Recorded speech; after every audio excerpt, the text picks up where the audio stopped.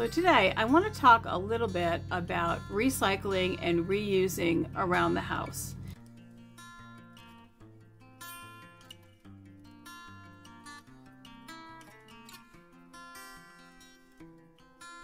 Hey everyone, it's Angela Allen from the Handmade Homestead.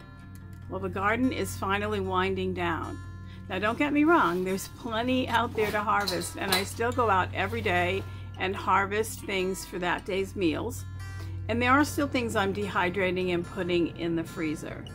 But there's no more really big, huge amounts of produce that I have to spend an entire day putting away, processing, canning, freezing, whatever. So I'm finally able to get back to my true love, which is weaving. Now in our household, we try not to throw things away. If something is usable, like an extra blender or some throw pillows that I no longer need, but they're in clean, good condition, I give those away on a local Buy Nothing site. It's a Facebook group here in my town. I know they're present all over the US. You just have to look for one in your area. But I give away those items for free to anybody in my community that might want them. But it's a really good way to be in touch with your community, what your community needs, to offer things to other people that you no longer need rather than throw them away. And frankly, I've met a lot of really great neighbors that way. Some of them have become really good friends, so I'm really grateful for that. Something I never throw away if I can help it is fabric. I can always find a way to reuse it. And being a weaver, that's kind of an easy thing. This, for the rug that I'm making a rug right now on the loom next to me.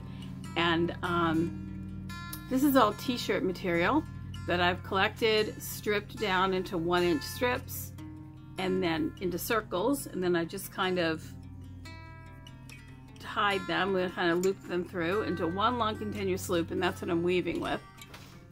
This rug will probably use 50 t-shirts by the time I'm done with it. That's a really great way to not waste material. I'll also do that with sheets, any kind of cotton material, any kind of t-shirt material, any kind of denim that isn't in super short lengths, and if it is, I can find another use for that.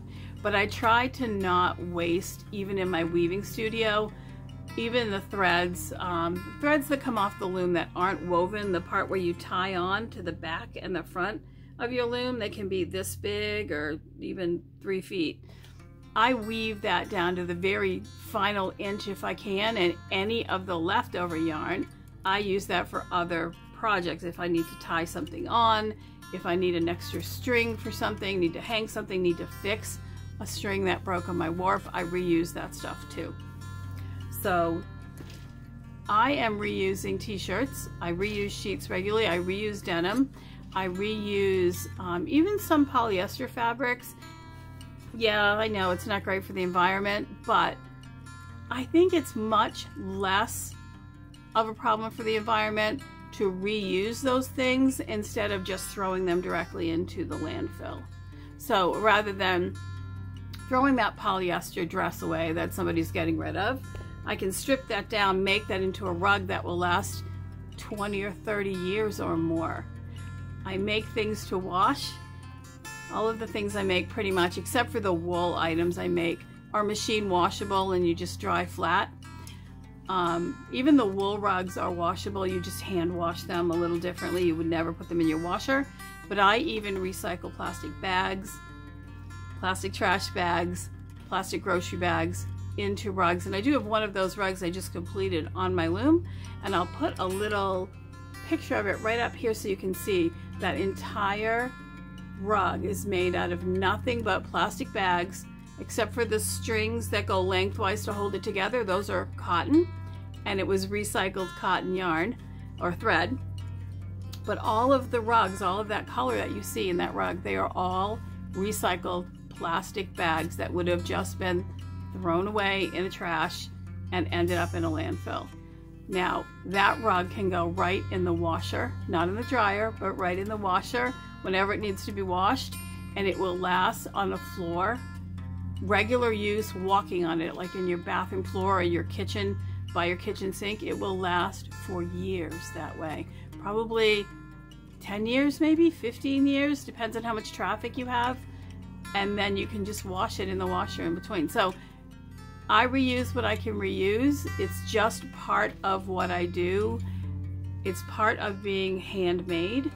On this homestead, I hand make everything that I can, and that's some of what I do. So I'm gonna show you some of this weaving just so you can see how amazing trash can turn out to be.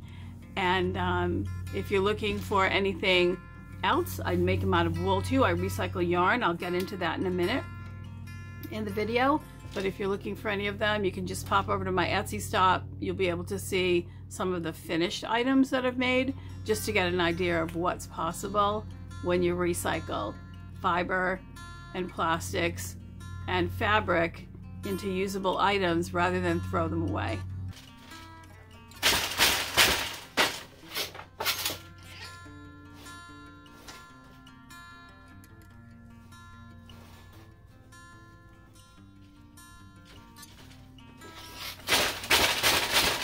What I'm weaving here is a rag rug, and it is pretty colorful. All of these rags that are in my little Charlie right here, I've ripped up into, or cut up into 1-inch strips. And this is actually a very special rug. I'm making it as a Christmas gift for my daughter and her boyfriend. And they have a new home. They live in another state.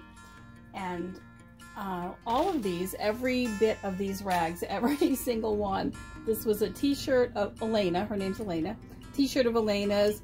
This was a t-shirt of, I think, my husband's. This was a t-shirt of Elena's, I think leftover from a David Cook concert. This was a tank top of Elena's.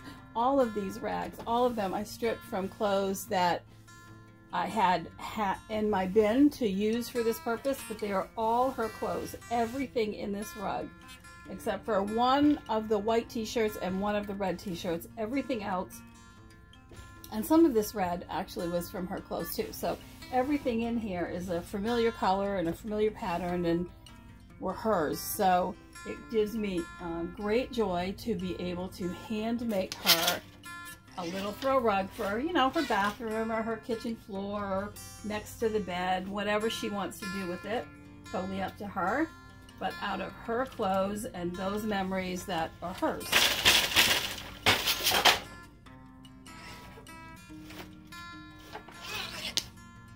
As a weaver, I've always done my best to work in reclaimed fabrics as much as I can.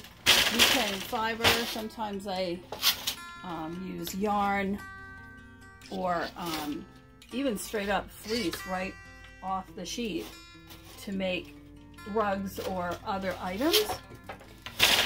And I'll give you a good example of reclaimed. Right here behind you. You can't see because it's off camera, but it's stuck. This shuttle has yarn on it. I don't know if you can see this yarn. It's really thick, and it's really thick for a reason, because I've been using it to make rugs.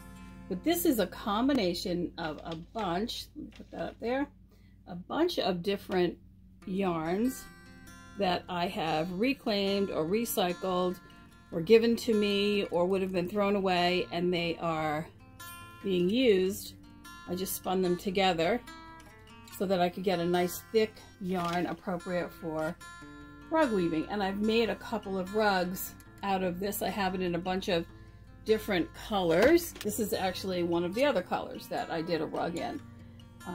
And I will use these all together to make yet another rug. So again, this is a combination of wool, different wool yarns. Some are hand spun, some are commercially prepared, some were destined from the trash, some are leftover remnants.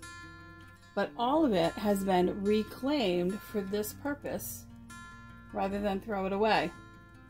Now this rug is almost done. You can see by my tape measure, when I get to the end of my tape measure right here, so about this much more, so maybe 5 inches, and this rug will be done, and I'll be able to just keep rolling it forward and start the next project right after it. I warped this rug. Warp are the strings going this way. Weft are the materials or strings going this way. I warped this for 15 rugs. I've done 5, 6, 7, 8. This is my 9th rug. When I'm done, I'm going to rewarp it probably for shawls for my Etsy shop. Or, I don't know. You never know. Maybe a bug will hit me to make 15 more rugs.